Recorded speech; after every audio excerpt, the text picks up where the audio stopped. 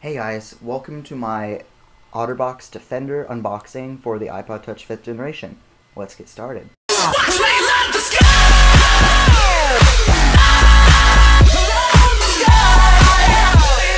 For this unboxing, as usual, I'm going to use my well-loved unboxing knife. Keep the comments coming.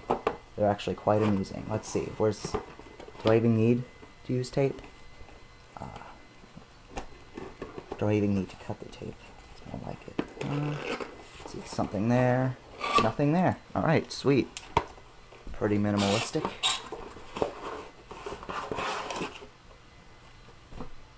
Oh, yep. Let's see. Here's just a return label. Oh, that's nice they included that. Well, here it is. Let's get started. I got the black model. I wanted to have the best of both worlds, have the white iPod Touch, and then at the same time have a black case. Alright, so I guess we just pull this out of here. I've been very excited to get this. I love Otterbox, if you couldn't tell. You have purchased an Otterbox, you bought more than a great case. Give us a whole little poster, included in Spanish, and I don't know what other language that is. Directions. So yeah, let's get started. This is just a little sticker. This is much, much thinner than I thought it would be.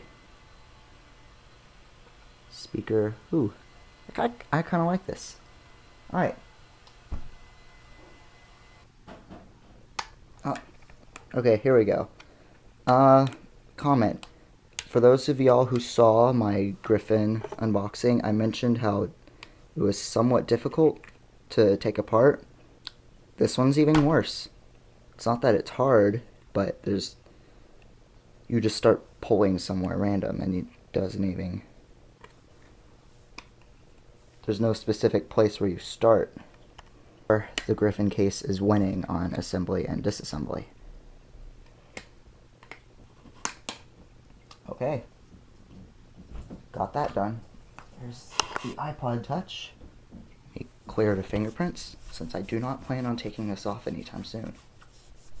Alright, so we just put it there. Clean the screen protector. We just put it on like this. Okay, I guess after that part's done, we just put the rubber around it. They must have put in a new material. This is much different than the 4th generation. Maybe I should have gone with the white. I did not think that...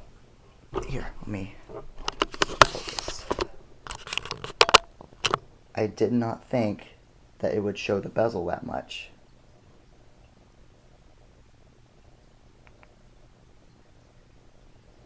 Well, seems to work.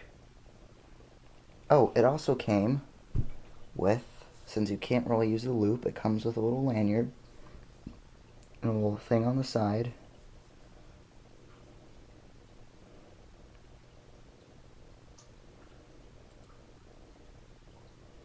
Just stick that in there.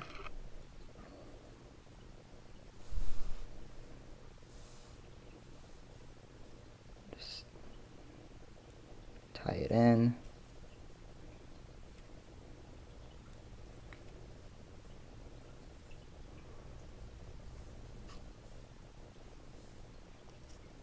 There. Now you have a makeshift loop.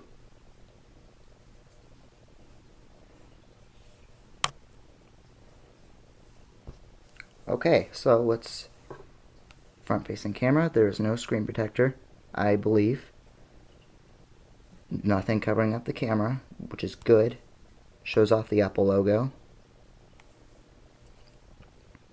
Speakers are not covered up. Somewhat easy access to lightning. If you have fingernails, easy access. Well, you get the point. Lightning, headphone jack. I'm pretty sure most aux cables will be able to fit in there. Let me test it. Yes. so most aux cables should be able to fit. Well, this has been my unboxing and first impressions of the Otterbox for iPod Touch. See you in the next video.